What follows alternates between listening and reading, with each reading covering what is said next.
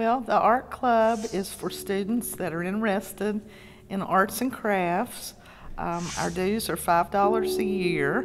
We meet about 2 or 3 times a month after school for about an hour, hour and a half. We mainly work on arts and crafts type projects. You don't have to be taking art to be a member of the art club, but you should have an interest in art and at least some skills. Some of the activities we do are, we are getting ready just this year for the Cedar Bluff Festival. We do that every year. We have an art show and we do face painting. We also do some face painting at football games. And then we have several service projects where we do face painting. We do face painting for Special Olympics, the Dare Jamboree, and usually the SOL Fun Day down at Cedar Bluff Elementary. And we usually have a good time at our meetings, do a little gossiping and snacking while we work on our arts and crafts. So come out and join us. CADRE stands for Commonwealth Alliance of Drug Resistance Education. We have meetings about once a month. They provide breakfast because we leave pretty early, not before school starts though. So we'll get to school, you know, do your regular thing, go to your locker, put your stuff away, and then at 8:30 we usually load the bus to leave. You get out of school almost all day. We come back around 2 or 2:15. We have lots of different activities that we do. We have Red Ribbon Week, which is a week where we give out pencils and have ribbons that are red. And we do different things interacting within our school as well as the elementary schools we go and visit. And this is like telling them that drugs are bad. It explains to the elementary schools, the students, and that we should wear these to represent that we know this. Shop with a Cop we raise money for, and around Christmas we go to Magic Mart in Richlands, and we are with cops and kids who don't have enough money to afford different toys, so we buy them toys. We also have a lunch buddy program, which we go to the elementary school during our lunch every Friday, and we sit with our lunch buddy, and usually it's someone that needs a friend or doesn't have anyone to really talk to. And then we also, our biggest event is the Dare Jamboree, in which we go to Tazewell and we have it on their football field. And the 5th graders of every elementary school in the county come, and they have water balloons and different activities, face painting. It's a lot of fun, and they provide lunch for you also. So if you're interested in this club, the dues are $10. See Miss Ritchie in room 112, or one of her cadre students if she's out because of her baby. Thank you. Let me just say, I'm in my 2nd year of DECA, and it is by far one of the funnest clubs to be in. I mean, going into my 2nd year, last year I went to the state competition and everything like that, and I mean, just the friends and stuff that you make with DECA, it's so much fun, and you learn so much, especially when it comes to just business and working with people in the business place.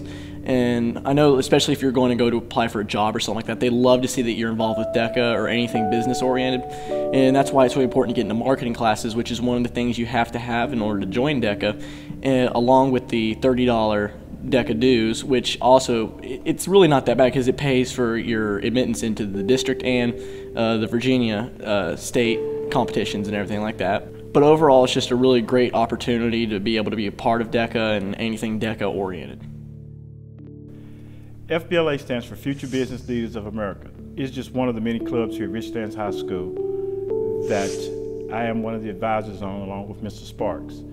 This club deals with doing competitions against the New River District, against other schools in the New River Districts. We have a fall workshop that will be held at Bluefield College on October the 5th, 2012, whereas we get to meet all of the new district presidents and vice presidents and officers. In the spring, we do a national competition or a statewide competition, which allows the participants to go to Reston, Virginia, to compete to go to nationals, which will be held in Anaheim, California, which we do very well in. We've had a national person to compete for the last 3 years in Kevin Cabaria, and we hope to have one this year. FCCLA is the Family, Career, and Community Leaders of America, and we have both state and national conventions every year. This year our national convention is going to be in Orlando, but every year our state convention is in Virginia Beach. And if you do a STAR event with Miss Goforth's class, you get to go to Virginia Beach with us for a trip. It's a lot of fun. We leave on Thursday and we don't get back till really late Sunday night. It's in April this year. I think it's April 12th is when we leave. We have a national officer, Justin Hess, and that's actually a really big deal. It's really hard to be a national officer. It takes a lot of work. And you have to be in one of Ms. Goforth's classes to be in FCCLA. Our dues are $12, and you can participate on the local level very easily. We do a lot of community service projects, and we help out around town a lot. We're going to do a traffic stop one day for our FACTS project. We have Stop the Violence projects against bullying. There are many other things we do. Hi, I am Taylor Matney, a junior at RHS. I have been an active member of the Richlands FFA chapter for 3 years. I am currently running for the office of Vice President of our chapter and want to invite you to join our exciting club. The FFA organization promotes agriculture and leadership through hands-on experience. FFA prepares students for life after high school, whether that be college or in a career field. Students have the unique opportunity to travel to state conventions in Virginia and meet other FFA members, as well as competing in exciting contests, such as stockman's and livestock judging, forestry, ag mechanics, and horse judging. Also, each year we assist the Virginia Cooperative Extension and local soil and water conservation youth field days with our county elementary schools. Each year we have an annual softball tournament with the Tazewell FFA chapter, and we also hold a banquet toward the end of our school year to award our FFA club members. For more information, contact our advisors, Mr. Kip Kirby and Mr. Johnson. Any agriculture student is welcome regardless of their agriculture experience, and we hope you will join us. Good morning. The Richlands High School YMCA Club, or High Y, is a Virginia affiliate of the Virginia YMCA. We are a service-based club. We do lots and lots of community service. The YMCA also wants us to focus upon leadership skills. We will be having a leadership program this year at Richlands High School. Some of the service projects that we do, Operation Christmas Child. Also, we do the Teen Leadership Conference, which is an 8th grade debate conference. We do the Cumberland Mountain Easter egg hunt for special needs adults over at Cumberland Mountain. Dues this year are $25. This includes a t-shirt and your dues toward the Virginia YMCA. Highway is a great club to join. In previous years, we are one of 3 clubs that has actually won the ACE Award. This is the highest honor that a club can receive from the Virginia YMCA, and less than 5% of the clubs in the nation actually receive this award, and we've received it for the last 2 years. Thank you. Well, Miss Simmons is over it. We started last year, was our first year, and it was actually a lot of fun. I don't know, like we're really not too sure what we're still doing. We're still like finding our part as being a club, but it's a lot of fun when during the spring fling and the Halloween dance, we would always do the cupcake walks. Lots of fun. You get to listen to music and win free cupcakes. So, I mean, if you like cupcakes, this is definitely the club to join. And I think Miss Simmons was hoping to go on a lot of trips this year. And I think that's it. All right, the Key Club is a community service club, and it is sponsored by Beth Smith, who is a teacher here at Richlands High School. We do many different projects through the club. We do a luminary service, we go to the food pantry, we also go to the nursing home occasionally, and this year Miss Smith has a few other projects that she wants to do, which is the National Key Club Week, and she also wants to do something with the Big Help, which is the Nickelodeon Worldwide Day of Play. And the major thing that the Key Club does is the Special Needs Olympics, which is one day throughout the whole year. 500 special needs kids come here at the high school and they do many activities such as water balloon, slingshots, and they do hula hoops and just many different activities. The SCA is a student council association. We do many programs throughout the year to encourage community involvement with our students, as well as fundraisers to support our scholarship program that we give out at the end of each school year. We sponsor the food drive in the fall. We sponsor the Pennies for Patients, which supports the Cancer, Leukemia, and Lymphoma Society. We visit Mayfair and Golden Age nursing homes multiple times a year. In addition to that, we also sponsor the Marsh Blood Drive each spring and each fall. And we try to do our best to be good citizens and to incorporate citizenship into the student environment. The science fair is something that we do here at RHS, and Ms. Stillwell and I are the sponsors, and it's just a lot of fun. You learn about scientific method, you make a display board with a project, you get to come up with any project you want. You can work individually or in teams. Here at Richlands we do our science fair in the library, and it's going to be on January 10th. And then we have the county science fair competition on February 1st, and that's at Southwest Virginia Community College. And you can win prizes, certificates, money, sometimes there's even computers involved. Then we go to the Regional Science Fair in Radford, and that is going to be in March, and then there's also state competition. So we just encourage everybody that has any interest in science to please join us and just come and ask us if they have any questions. T2H is the school science club. It's sponsored by Ms. Stillwell and Ms. Addison, and it focuses on a lot of community action, raising awareness on pollution.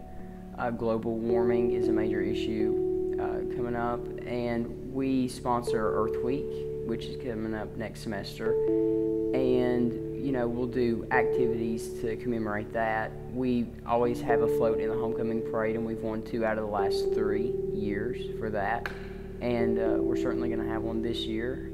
And we will have a community cleanup day. It's just a really great program to be involved in. Class dues are normally about $12. They have been in years past, but you'll have to see Miss Stillwell or Miss Addison to find out for sure.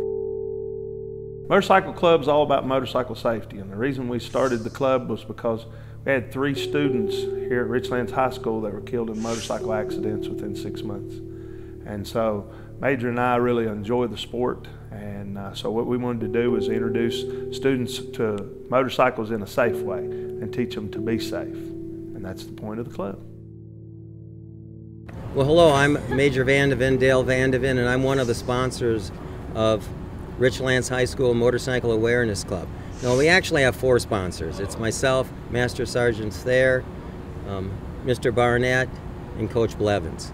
And today I'm going to show you how to check out a front tire. Actually, this is Jose's bike, and he's going to come on in here, and what we're going to do is go over what he needs to know to make sure that his bike's ready to be ridden. So come on in, Jose. All right. Okay, so the first thing we're going to do is check tire pressure, and that's a pretty simple, straightforward operation.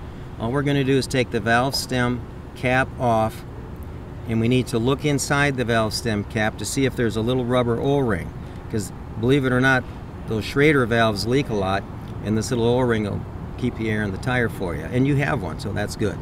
Then the next thing we do is just make sure we get a good seal with the tire gauge onto the tire, and we get a reading, and yours is a little bit low, so I'm sure you'll take care of that shortly.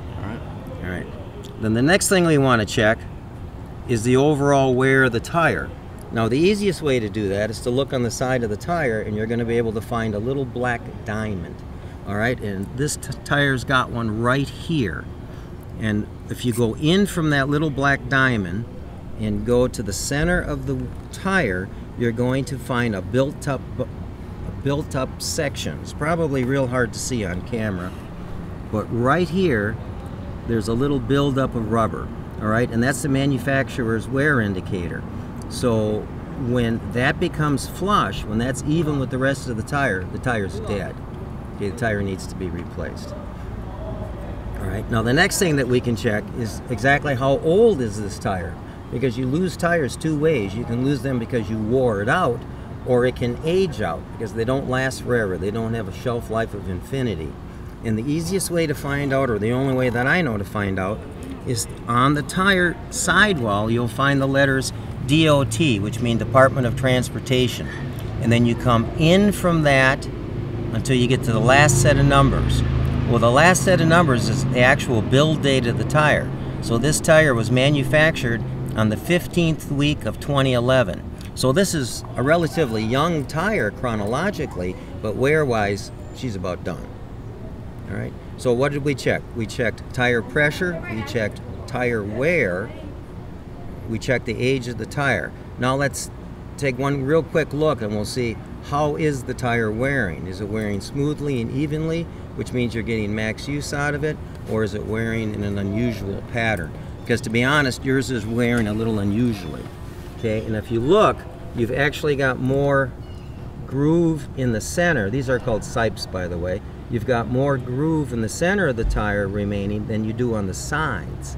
All right, well, that combined with the fact that if you run your hand over the tire, your tire isn't perfectly, it isn't an even curve all the way around. You can feel bumps on yours.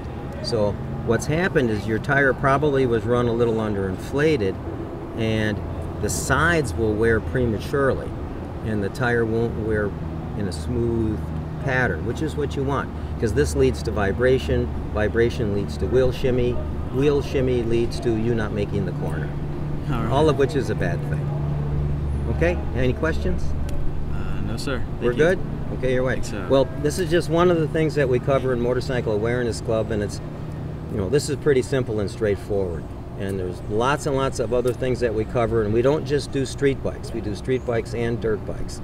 We do a lot of show and tell. We bring in lots of equipment and make sure you understand what you can do to try to keep yourself, you know, in one piece when you play with these things. I started 45 years ago, so you can do this for a long time, but you got to use a little bit of sense.